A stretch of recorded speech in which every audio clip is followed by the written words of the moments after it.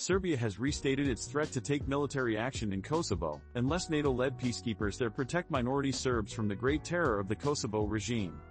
The Serbian Army Chief of Staff, General Milan Mojsilovic, insisted that Serbia's military was prepared to fulfill its tasks in accordance with its constitution and orders from its army supreme commander, President Aleksandar Vucic, whilst the military remains on the highest state of alert on the border with Kosovo.